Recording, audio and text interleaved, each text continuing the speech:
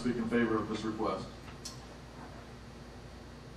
There being none, is there anyone in the audience who would like to speak in opposition to this request?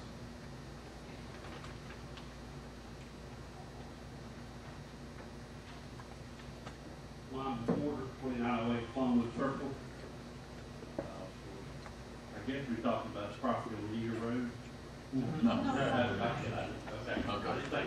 All right. Is there anyone else in the audience who would like to speak in opposition to this request? There being none, I will now close the public participation portion of this request. Discussion is now open amongst the commissioners. Yes, sir. When, how did it get to be that? It was always had that, or was it done all the whole time? when we traced it, when we first started doing research on the property, because we didn't know how it got there. The history that we found is it was part of a larger piece in 2004, and then after 2004 is when they recorded, and I say they, but the parties involved recorded a deed that cut out that 1 acre without a recorded plat and violated the zoning ordinance. It was before that. It was before that. The blanket rezoning was in 2006.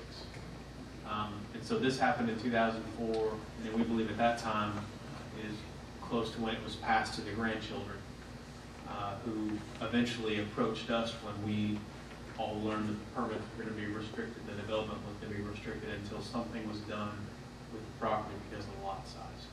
So we believe we traced things back to 2004.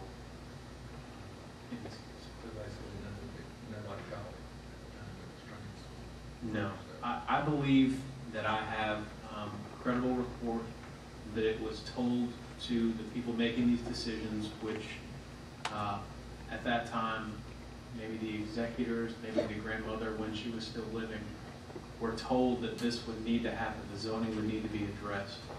And I have that verbally, and I've also gotten that in writing from that time. But it was not.